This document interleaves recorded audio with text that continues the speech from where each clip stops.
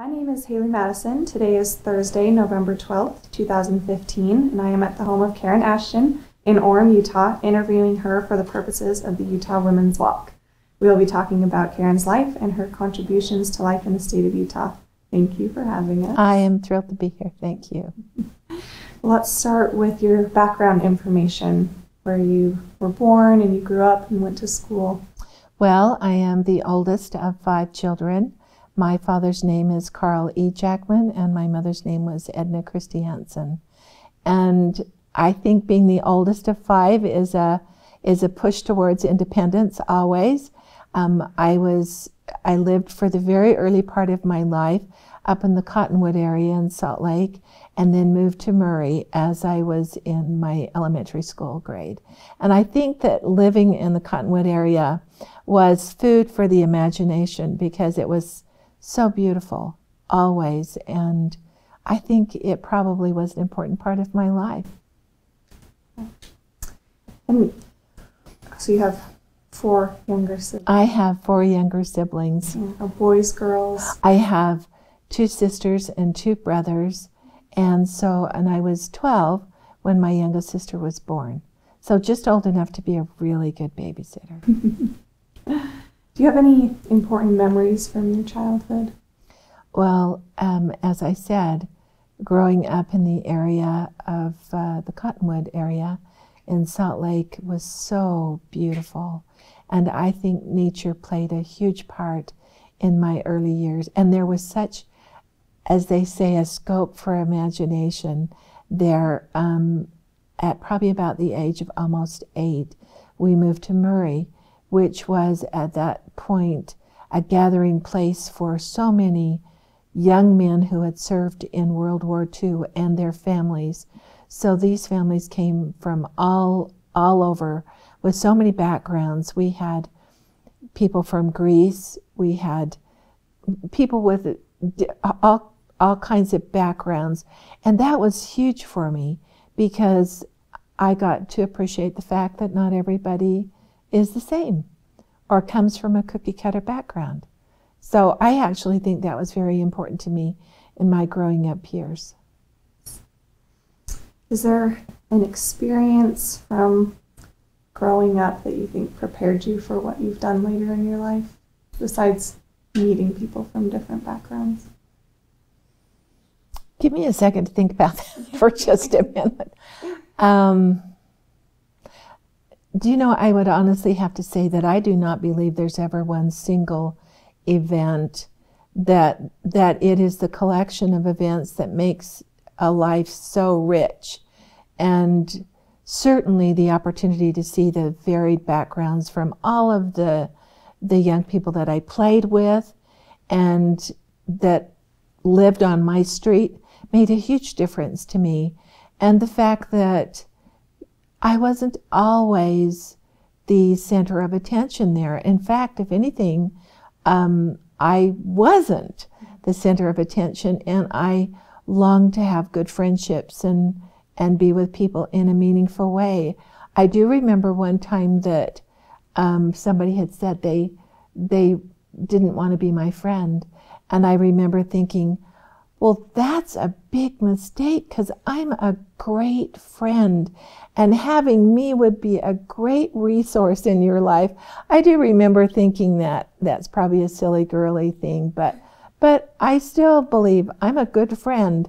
You should have me as a friend. Were there women that you admired when you were growing up?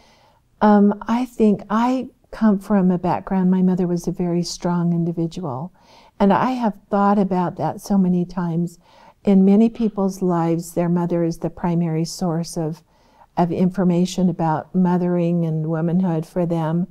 I was always on the look for other women that I could emulate and be like. Mom and I had an interesting relationship because she was so strong and because I am too. I think we were kind of battling for the turf sometimes, although I love her dearly and she was, for me, a saint, and I'm grateful. But I was looking for other women constantly, and I was finding them. And they weren't the women that the world would have looked to. They weren't especially beautiful physically, but they had a strong impact in their own area and sphere. How did you meet your husband? I was attending Brigham Young University, and he was attending the University of Utah. It's very unlikely for two people to come together with those backgrounds, but and he lived in a very prominent family on the east side of the state, and I lived almost on the wrong side of the tracks. Not quite, but very close. And so the chances of our ever coming together are pretty slim, but we met on a blind date.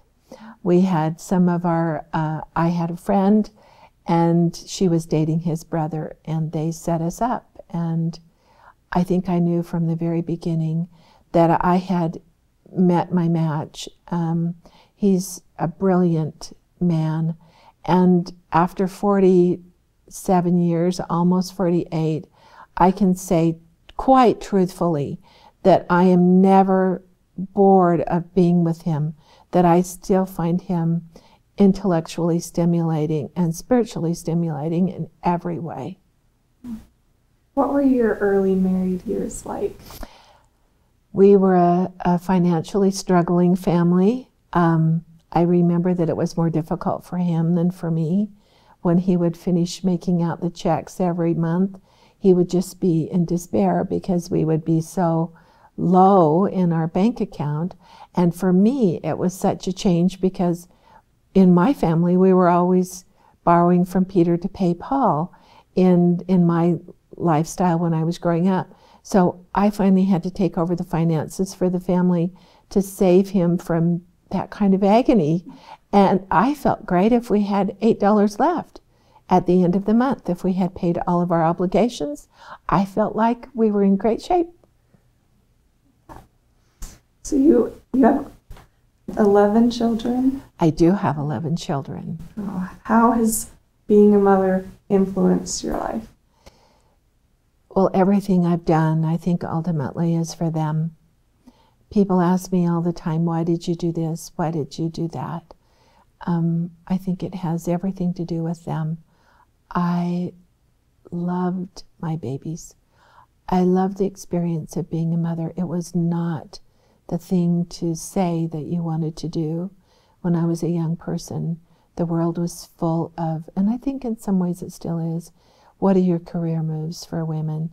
And to openly say that your desire, the desire of your heart was to mother in a remarkable fashion was not considered the appropriate thing. And I loved being a mother. And I found in that the most creative avenues that I believe exist. It was the hardest work I have ever done. And I've done some remarkable things, but I do not know another thing physically exhausting, as emotionally exhausting, as spiritually exhausting as being the mother of 11 children. Mm-hmm. What were the hardest parts about not only being a mother, but with so many children, such a large family?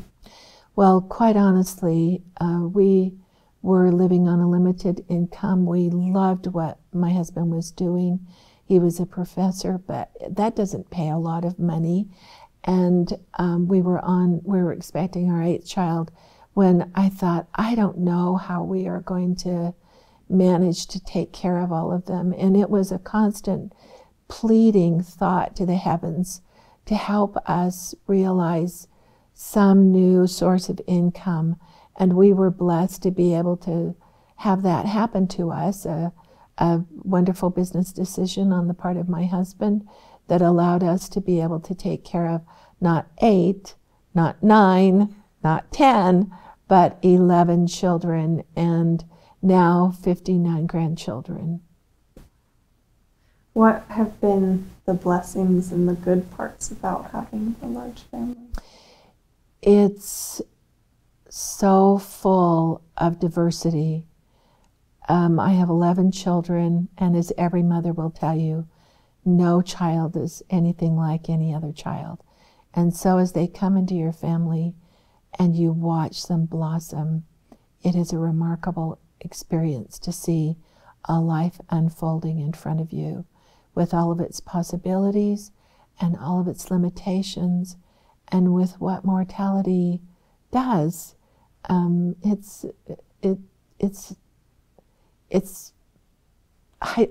searching for the word and I can't find it because it's too big. It's too big a word to describe what you get to see when you have that many people in a family. And it's total and absolute chaos sometimes. So I have heard that you take your family on a trip every year. What have been the highlights or the best memories from that? Well, early on, we would have to go in a very conservative way wherever we were going. Maybe it was camping up to Payson Lakes in Utah and getting muddy and dirty from being in the, but we were, in the water, but we were together. And that was the most important part. And we shared that memory. And now, years ago, I looked at all of the films of Christmas and decided that all of that stuff was gone. But the memory was the most important thing. So we decided to stop giving Christmas gifts and to start giving this trip every year to our children and their children. And we have had remarkable experiences all over the world. Our youngest children were blessed to see London and Switzerland and Canada and some of them the Far East. It's been a remarkable opportunity, but we did the same thing when we didn't have very many resources. We took them with us. What has been your favorite trip that you've been on? Do you know that I'm always looking for favorites or absolutes in some way or another.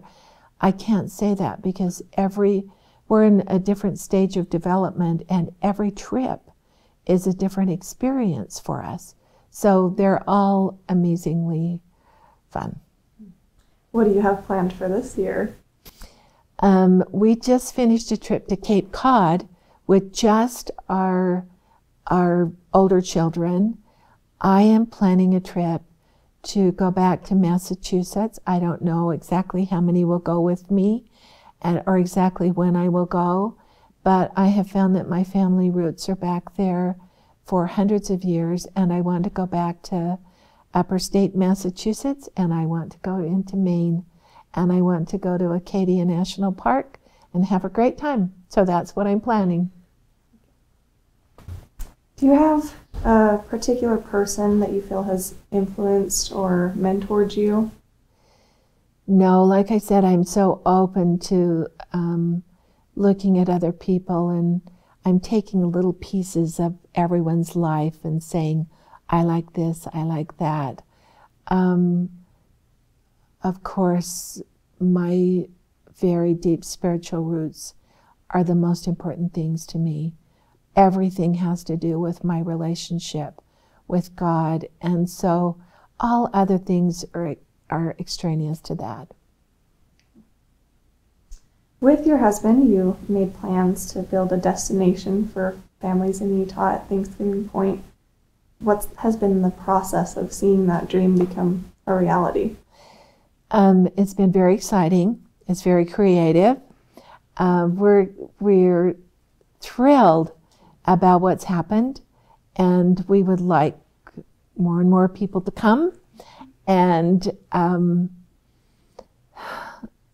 when we began, my thoughts were to give thanks to God and to the amazing people in this community who made it possible for us to do so well and be able to take care of our family. And I wanted to provide for them some of the fun that they had provided for me and my family. So that's the genesis for Thanksgiving Point. It began with a difficult period in my life when, after the birth of my last child, I experienced what is called a postpartum depression. Not to the degree where I couldn't function or take care of my family, but to the degree that I was truly suffering in my heart and my soul. And I came to understand the connection I have with nature. And I wanted other people to have a place to go when they hurt and find solace there and peace. And in this busy place, a garden seemed to be a very good idea. I know that's where your heart is, obviously. You don't have favorites, but do you have like a favorite area in the garden? Nope, it depends on what's going on in my life at the moment. I love the secret garden because it's just buried in the heart in the middle of everything, and you have to go out of your way to find it. Of course, I love the new Light of the World gardens. They're so expressive of my deep testimony of the Savior Jesus Christ, so I love that. But just acres of grass and trees, for many young children in the state of Utah, they never see anything like that. So for me, it's a chance to think big and fill my lungs with wonderful air and just look at the beauties of the earth.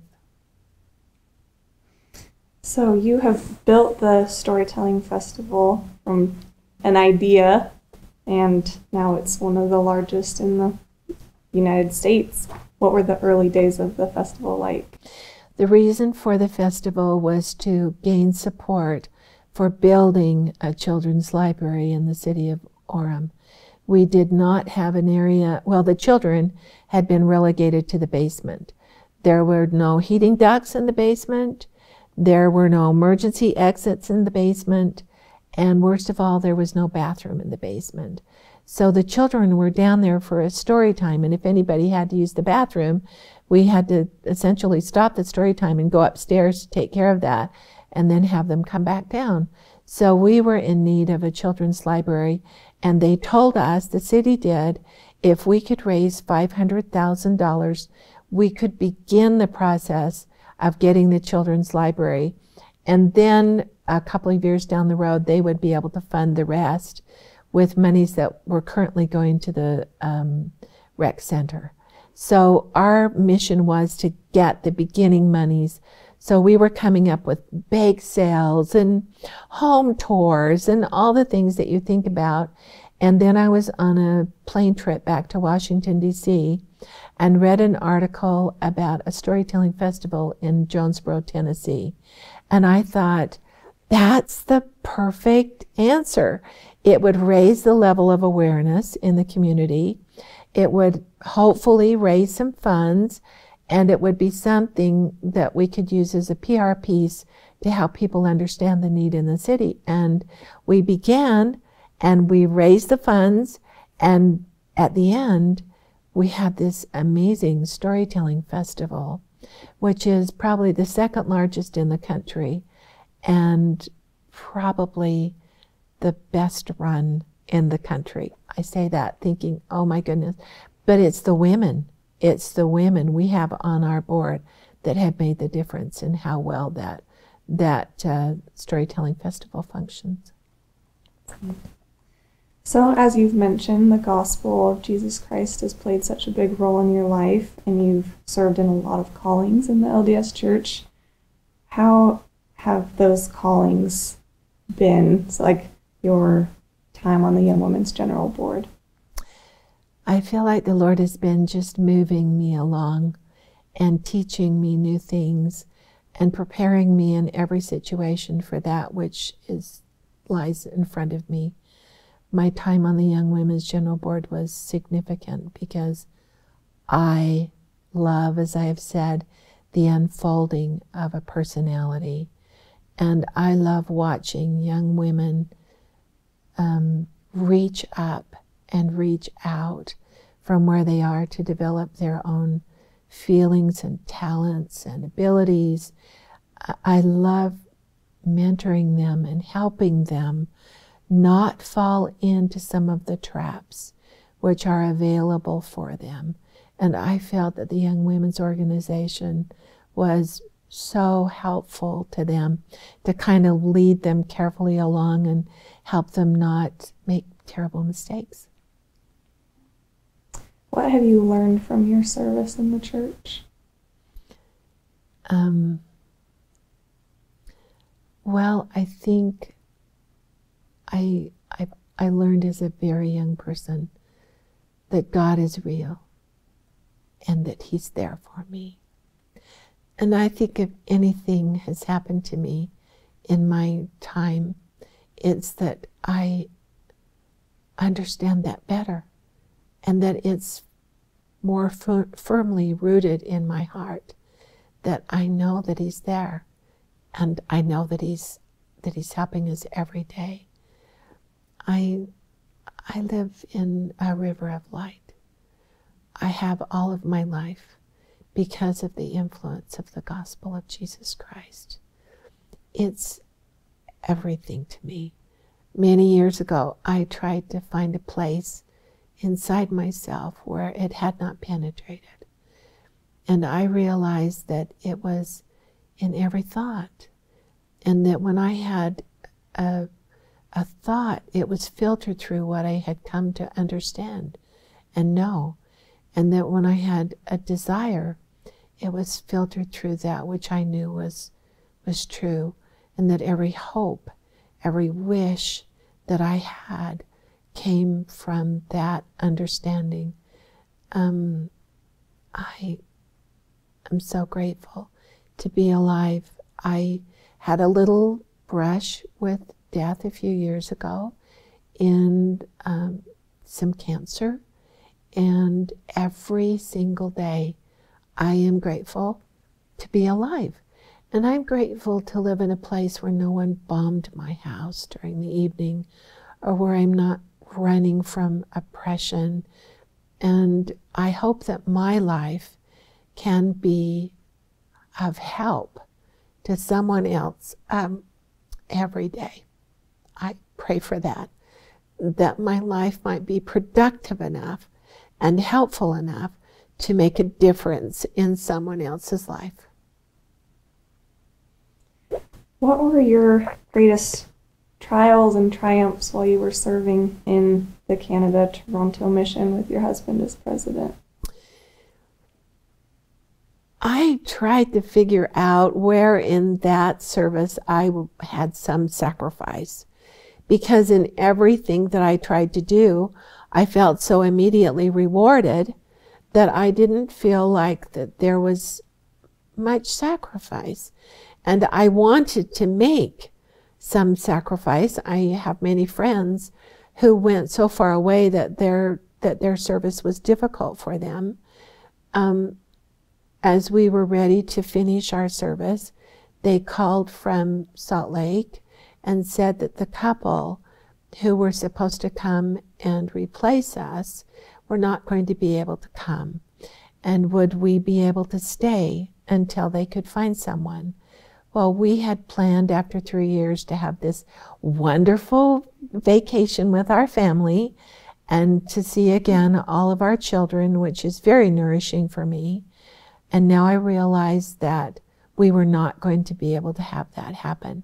And for the first time, I actually felt like I may be able to make a small sacrifice. So when my husband and I talked about it after we hung up the phone, I said, at last, I'll be able to make some kind of sacrifice. But it was still such a small sacrifice for such an amazing blessing. I have now 537 additional sons and daughters from that remarkable experience. They are our missionaries and will be forever. So you are currently serving as the matron of the Provo Temple. I am. I don't know what that entails, and I would assume that maybe not a lot of people know what that calling entails.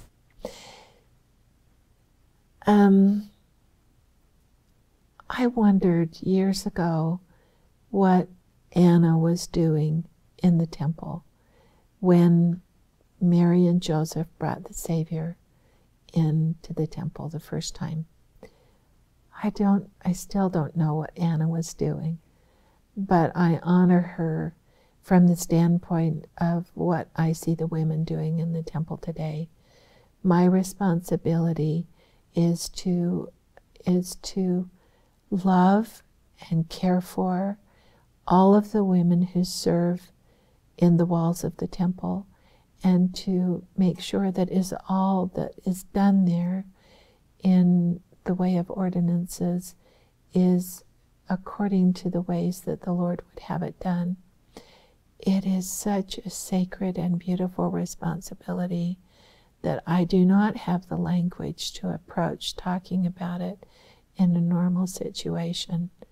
I live in the land of loaves and fishes. Every day there's more than we can do. Every day there's a bigger need than we can fill. And every day the Lord feeds his people and blesses them in this beautiful, remarkable place. Some days the doors can hardly close. It is the people stream into the temple. I am overwhelmingly grateful.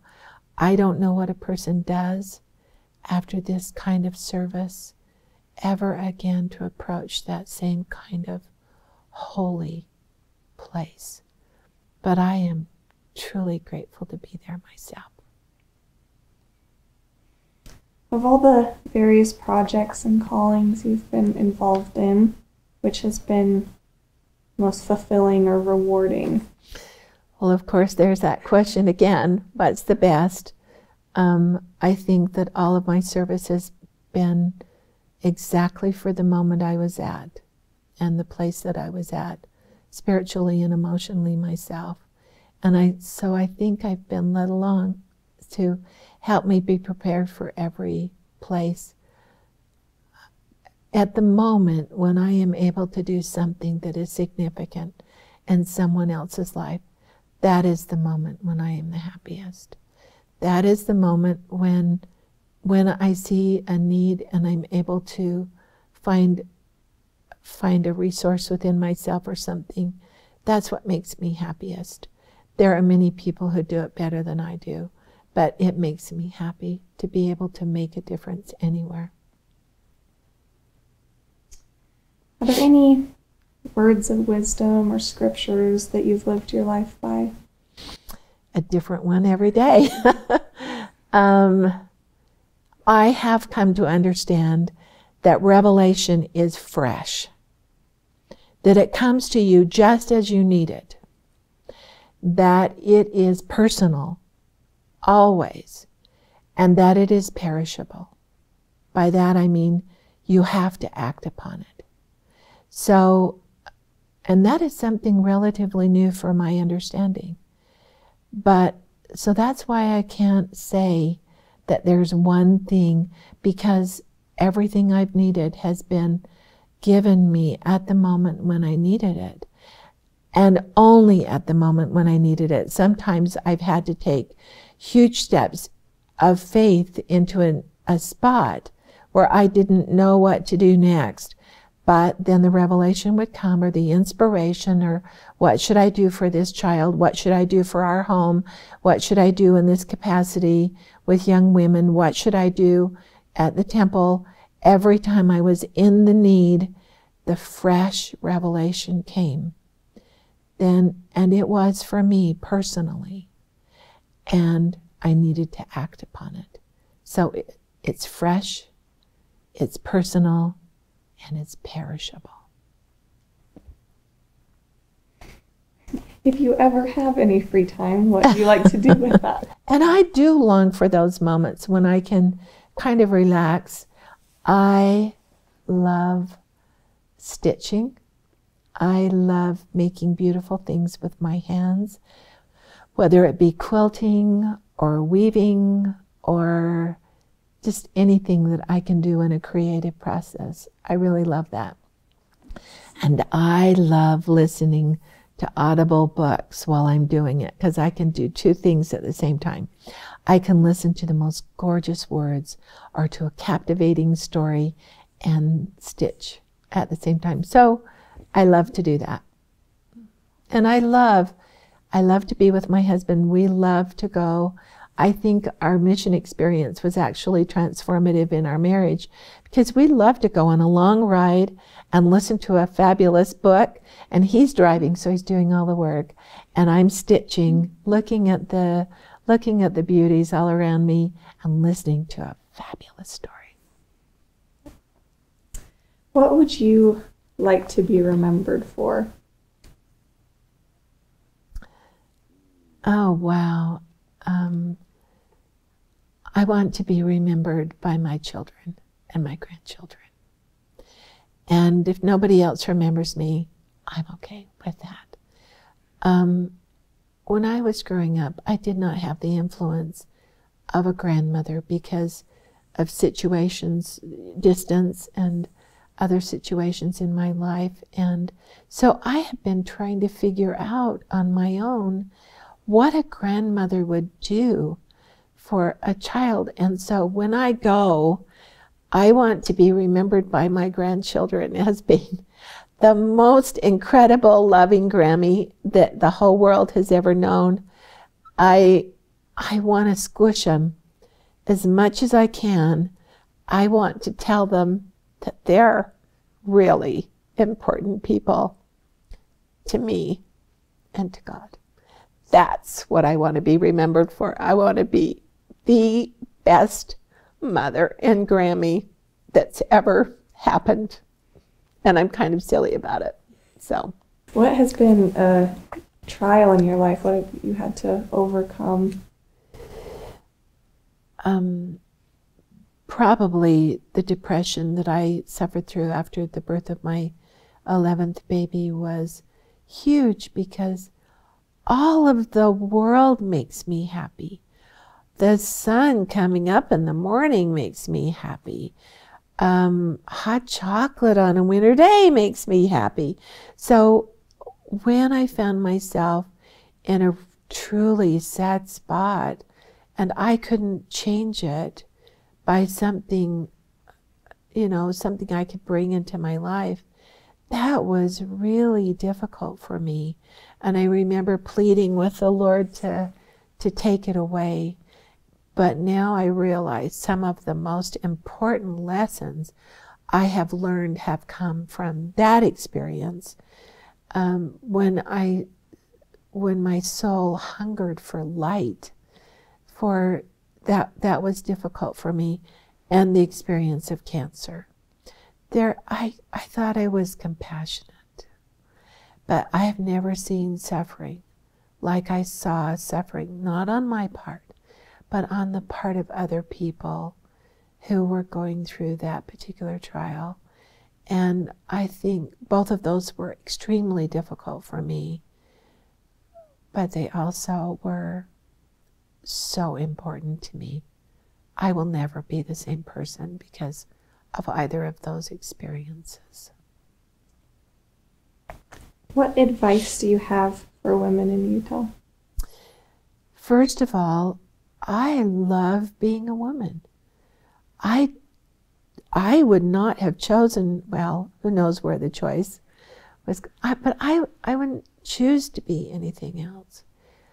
I think this remarkable role of the nurturer of all life, that's what I see women as.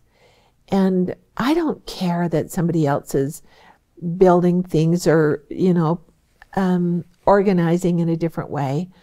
I see this remarkable vision of women who are strong and good and whose whole life brings life and sustains goodness in the world. I think that's a pretty good place to be.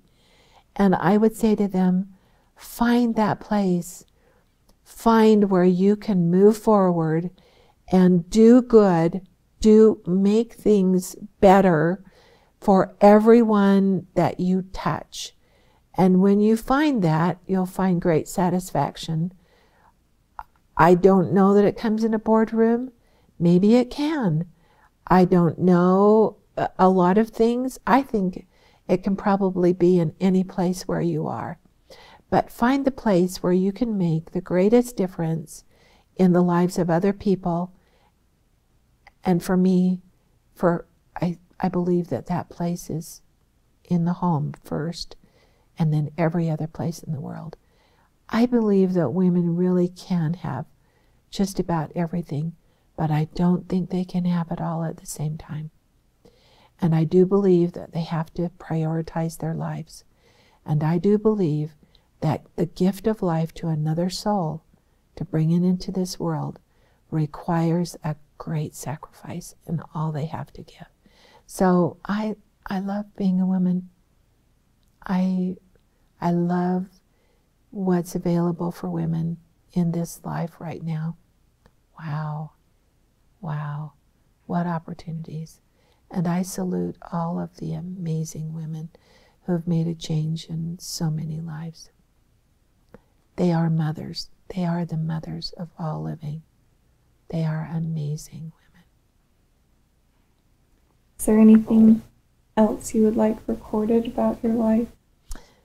Oh, I can't think of a single thing anybody else needs to know. I am grateful to be who I am. I'm grateful to be here. I think I'm here because God placed me here. I hope I'm able to do whatever He had in mind. Every day I'm asking, is this what I should be doing? Help me be productive today. Help my life matter to other people. That's what I want to do. Can we have your birth date? Okay. Exact date and your marriage date. Okay, boy. Let's see if I can come up with both of those.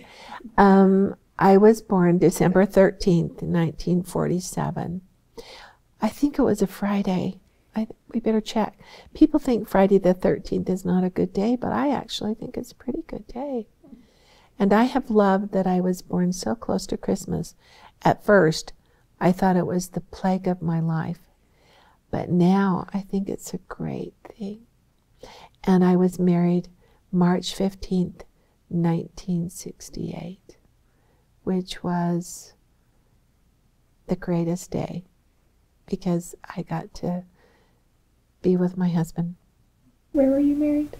We were married in Salt Lake at the Salt Lake Temple, and it was fabulous. And life is really, you know, people say, well, she's done extraordinary things. Actually, every day is really normal. I mean, if you talk to somebody and their life isn't in many ways really normal, I think that would be really bizarre. So, where did you attend school? Okay. I graduated from Murray High School. I was very active in student activities. I didn't like anything that had to do with math. I crossed, and I apologize to every woman who loves math, and I have many granddaughters who are doing very well, but I would actually go to the other end of the building in order to go upstairs so I didn't pass by the math areas, and I did exactly what I needed to, but I was so full of history and theater and all kinds of things like that. So, and I was on the yearbook staff, and I had a great time. I just loved student life. And then I attended Brigham Young University on a debate scholarship, which I was extremely grateful for. I have often had people ask me, will you ask me who is an influential person in my life? I have to say that my debate coach and my forensics coach, he was also our speech coach. Of all the people, of all the teachers, he was probably one of the most influential because he helped me learn to analyze an argument and to see its weak points and its strengths, to see two sides in every argument, and to be able to express myself in a way that I feel could be influential to other people. So I'm grateful to him. I called him one day, I'm sure he didn't even remember who I was, and just told him thank you, because I thought he had been, with the amount of public speaking that I do, what an influence he has been on my life. Do you mind giving us his name? Would that be appropriate? Well, I would be happy to, and I don't know how he's doing, but his His name is Sam Moore. He was the debate and forensics coach at Murray High School. And I remember that he used to raise a sign at the back of the room, because when I would get involved in an argument, the tone of my voice would raise and the pitch would raise until he called it squeaking. So he was great, and I debated on the team there. I loved that. My favorite thing was extemporaneous speaking. And my husband will tell you that I have been extemporaneously speaking ever since. So the skills that he gave me were invaluable to me, and I'm grateful. So much of what you talk about, you just have this attitude of gratitude. Where did you learn the grateful heart? Where did that first appear in you, do you think? I don't know. Where does the heart of gratitude come from? I don't know where the answer to that is, because how can you be living surrounded in the most beautiful world and not just think, oh my goodness, this is the gorgeous place to be? Like I said, growing up in the Cottonwood area, trees and moonlit nights and streams and the mountains so close by, and snow and rain. I just think it probably comes from the connection with nature.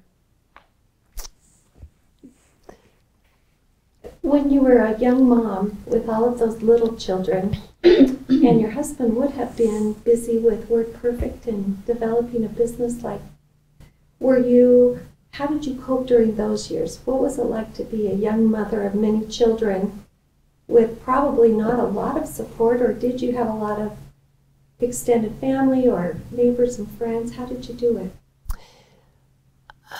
Years ago, I went to speak at a BYU class about entrepreneurial efforts, and I talked to them about the Storytelling Festival.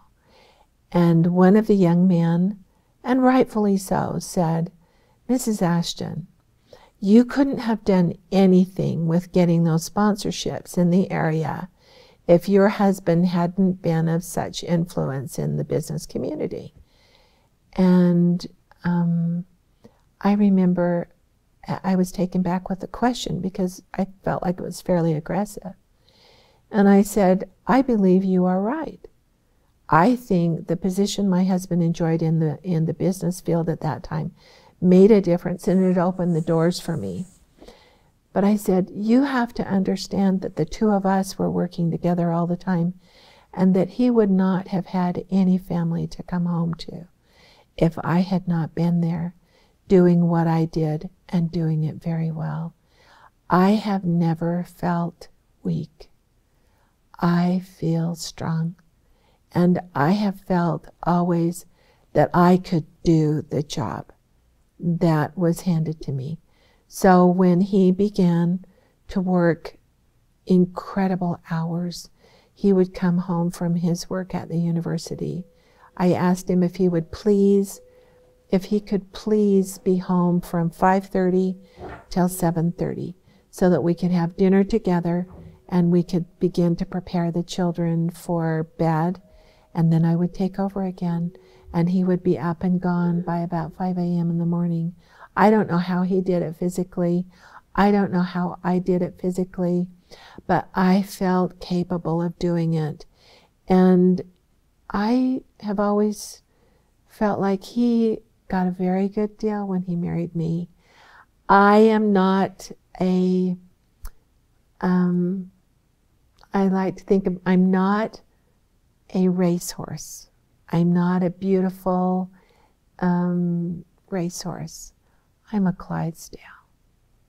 But I'm not worried about being a Clydesdale. I'm a really good Clydesdale. And he needed a job done. We both needed a job done. And I knew I could do it. And the two of us together hung in there together. That's what I think is the beauty in a marriage. Between the two of us, we could make it work. With your grandchildren today, with 59, did you say? Yes. 59 grandchildren. Do you see them? Do you have a certain day that everybody gathers? How do you manage spreading your love for them? How do you do that? People often ask me about how do I manage 59 grandchildren, and I can't blame them, because there are days when I wonder about it myself. But the truth is, love is never divided; it only multiplies. And I am really grateful to live really close to 10 of my 11 children. I only have one child that lives out of state, which is a grief to me. I've been trying to get her back for years, but her husband has a wonderful job in the state of Texas. But the rest of them live within 30 minutes. So once a month, we have a big family birthday party where we sing happy birthday to all of these people in a row, and we have dinner together, and we have a great time. And then I see them. They come through the back door. They come for tennis lessons. And we did a genius thing without knowing that it would be. Well, we put a swimming pool in the backyard, and it brings them home every summer. We put a tennis court up in the backyard. It brings them home every summer. It brings them here with their children to have classes and lessons. And I've done everything in my house to make it a really good Grammy trap. I took an old bedroom downstairs a couple of Christmases ago and said, I don't need this for a bedroom anymore. I'm making it into an art studio. And I filled it up with paper and pencils and glue sticks and pipe cleaners and tongue depressors. And it's down there. And they spend hours down there. And then I made another room, something else for the girls. I took the bedroom, to do that. So we've got a really good trap for grandchildren. And then when they come through the back door, I want to kiss them as much as I can. And this last week they were here, and they were raking the leaves across the street until they hit huge piles, and they were jumping into the piles of leaves. And I didn't know putting trees up that would drop leaves would be a good idea as a grandmother, but it's been great. So all the simplest things, a great sand pile, a slide in the backyard, a toy room in the upstairs, we've just in every way said, you are so welcome here. We want you to come, and we want you to stay. And then, while they're in the middle of that, we're trying to deliver all the messages that are the most important for us to deliver to them. So that's how I manage the grandma thing. I probably miss out. I don't mind saying that I probably have missed out on some, and I feel really bad about that, but I'm doing my best. What's a typical day for you right now? I know that makes, with the temple responsibility, that's probably the core of what you do. A typical day for me would depend on what time I'm going up to the temple. I look at 3 golden hours. I either have them in the morning or I have them in the afternoon. If I am at the temple late in the day, then I have 3 golden hours at the beginning that I need to use to study, to prepare. I'm trying to learn how to play the harp. Don't ask me why that. I think I'm trying to get this old brain to do something new. If the 3 hours come in the afternoon, I've got to use part of one to take a nap, and then I have the afternoon to walk through the yard. When I'm there early in the morning, which is 4:45 in the morning, when I'm there very early in the morning, I take that little nap in the afternoon, and then I'm not really of much good to anybody the rest of the day. I'm pretty tired. So right now the temple is what is balancing that. When we have a few days off from the temple, I try to find a moment to myself. It doesn't always happen, but I really try. And that's what my life is kind of like. It's all, right now, it's all balanced on whether I'm going early to the temple or late to the temple. This evening, in a few moments, I will leave to go to the temple, and I will not return till close to 9. And then I'm tired and I need to get ready and go to bed. So actually, this is my magic hour. You have it. Thank you. And we're so grateful for it. One last question. Is there anything, I can't believe you're taking the harp. Did you play the piano? I did play the piano as a young person, and I thought when I finished my service on the Young Women's General Board, I said to my husband, I think I'll learn to play the harp. Well, that was crazy. You know, I'm always trying to learn something new. One year I wanted to learn how to weave, and bless his heart, he bought me an 8-harness loom, and I took up weaving, but then I was called to do something else, and I put the loom away. And so I thought, I'm going to have some time here because I've spent so much time on the Young Women's General Board. I'm going to have some time here, so I'm going to take up the harp. I had a week.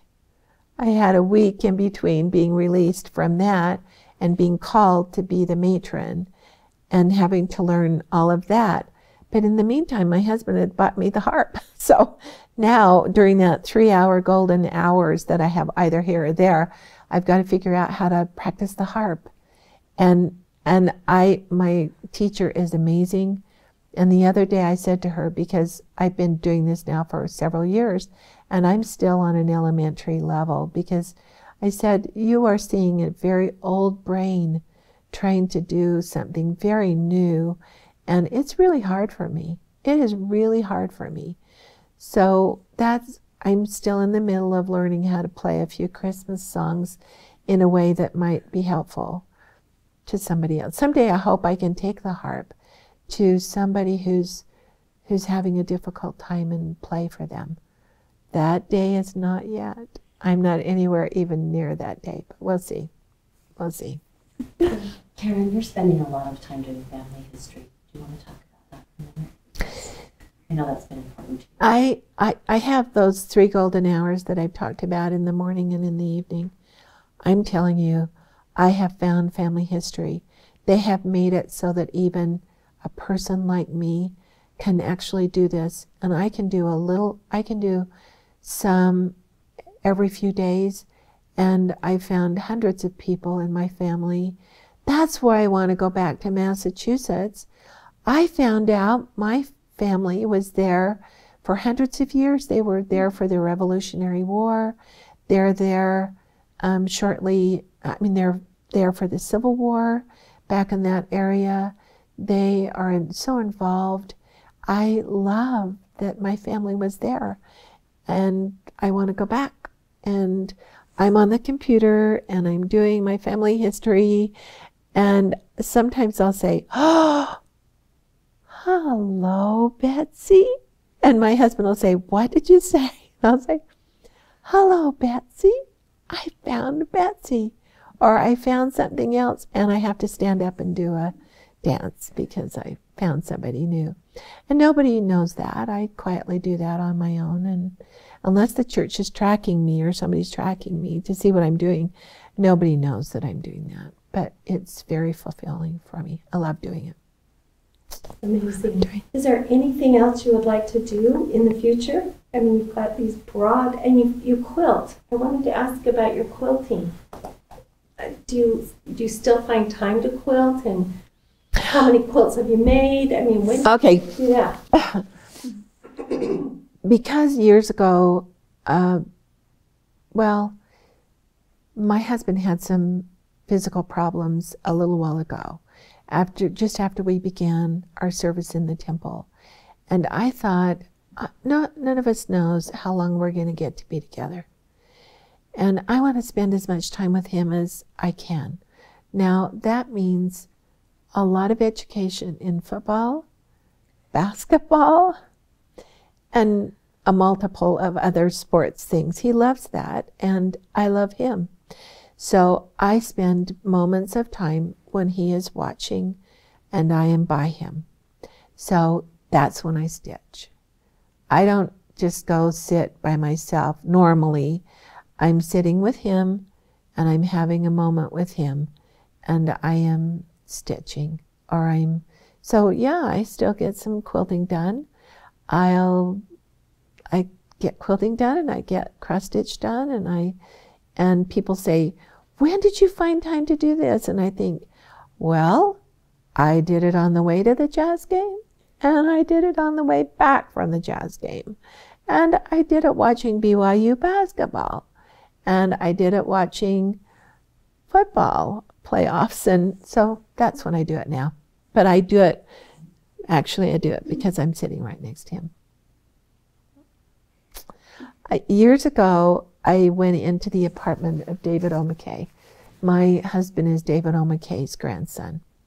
And I went up there, and there were 2 little blue velveteen chairs. And when he had a moment, he would sit there, and he loved to watch football because, of course, he was one of the very first football players at the University of Utah. So he would sit there, and Emma Ray, his wife, would sit next to him. And those 2 chairs were symbolic to me of these 2 wonderful people who lived their life together. And then as their lives began to wind down, they found solace in sitting next to each other. And she probably watched more football than she ever wanted to. And he didn't have that much time to do it, but when he did, he enjoyed it, and she wanted to be with him. So I've decided we don't have 2 little chairs. We have a sofa, but we're doing the same thing. So she crocheted, I knit, I cross stitch, I do something else. Anyway, so that's what I do. Is there anything you'd still like to do that you have not? You've had such a full life. Is there anything you'd like to do in the future you haven't had time for yet? Yeah. I want to go with my husband, and I want to visit all the national parks because I think they're so beautiful. And I want to go back and see the historical sites. I love history. I love battlefields of all the crazy things. I love to see Civil War battlefields. I love the stories from war because I think they bring out, it's the beauty that they bring out that I think is inspiring, what people did to help each other during difficult times. I want to go all over the country. I've made a plan. That's that I'm not going to take all 83 of us with us, but I'm going to go in a little motorhome with my husband, and we are only going to go a little at a time. We're not becoming nomads. We have responsibilities here, but if we go away for a while, we'll go ourselves and listen to a great book on tape. Then we'll stop at an airport and pick up one of our children and their spouses, and we will investigate that area and all of its exciting things and come to understand what happened in that area. Then we will say goodbye to that couple and they will fly home. Then we'll go down the road to the next place. Have one of our children and their spouses fly in, like to Boston. Spend a week in Boston, looking at the museum and all the historical sites, eating all the really good food in Boston. Then send them out on the plane in Boston. Go up to Maine, Portsmouth, Maine. Have one of the children fly into Maine and their spouse, because it's so fun to be with them. They're our favorite people. And go through Portsmouth, Maine, and out to Arcadia. And that's my plan. That's what I'm going to do next. And I want to get to see all of those things. That's what I want to do. Great. Where do you come up with these ideas? They just come. In your golden hours, maybe. During the golden hours, I'm planning for something always ahead. And I have many friends who are willing to help me plan. And I think maybe get in a little bit of trouble. And I don't mean bad trouble. I just mean something new to do. And I have to find the right little RV. I think I found it.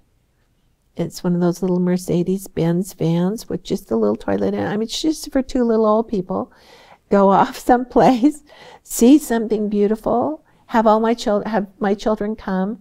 Actually, we have to have a couple come because my husband loves to play tennis and I don't play very well. So we need another couple at least to come so that we can find a tennis court and play tennis together. And so we can play a healthy and vigorous game of rummy cub at the end of the day.